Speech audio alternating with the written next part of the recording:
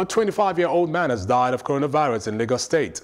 The Lagos State Ministry of Health revealed this in a tweet on Thursday morning. It revealed that the patient was in a state of severe breathlessness at the time of admission.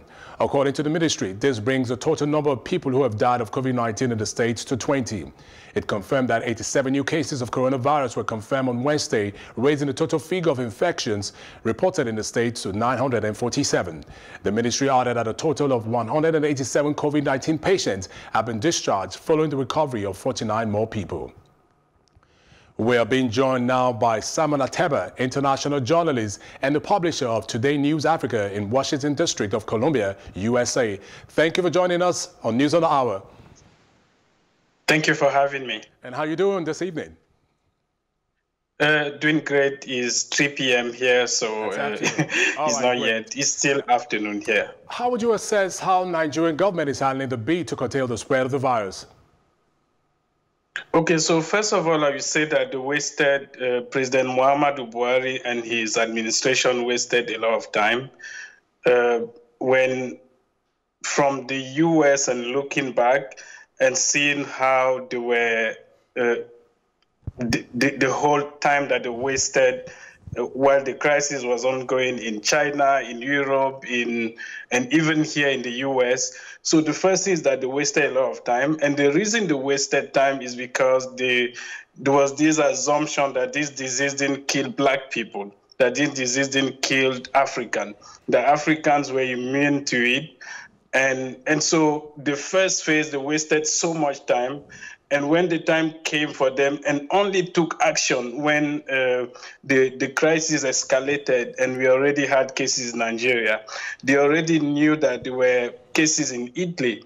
They already knew how severe coronavirus was in the US and in Italy and in other places, but they didn't take action on time. But eventually, when the crisis escalated and prominent politicians began to became infected, we saw some action that they took. They imposed some lockdown, shutdown, and other measures.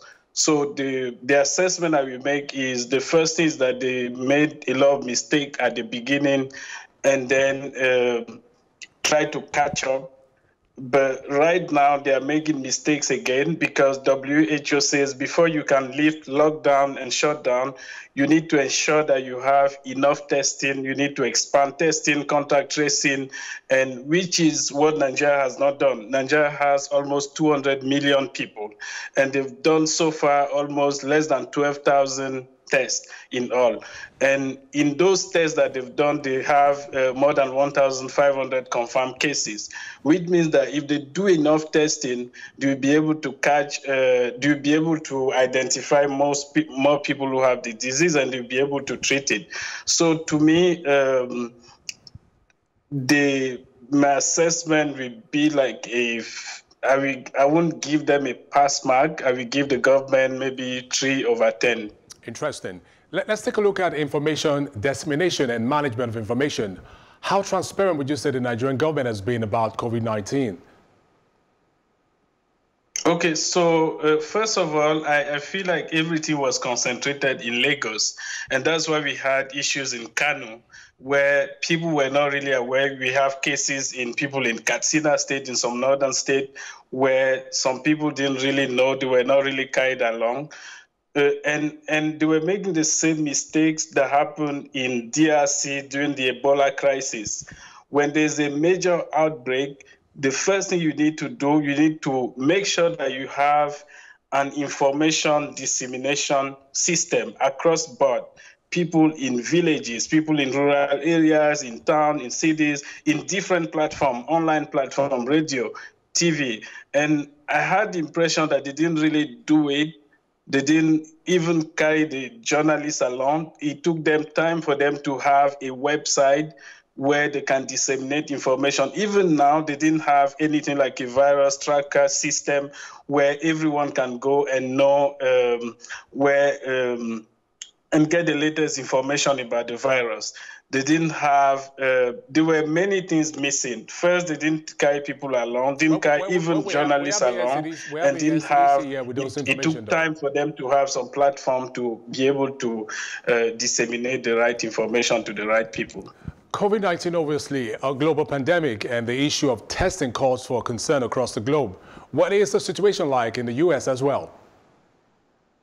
Okay, so the U.S. has conducted almost 5 million tests, but the U.S. is a big country. It has almost 330 million people. And right now, you have more than 64,000 people who have died from COVID-19, and you have more than 1 million people who have tested positive. And so the situation is really bad here. Yesterday, we had more than 2,000 people who died. And the day before yesterday, we still have more than 2,500 people die. In the past 48 hours, we've had close to 5,000 people who have died from COVID-19.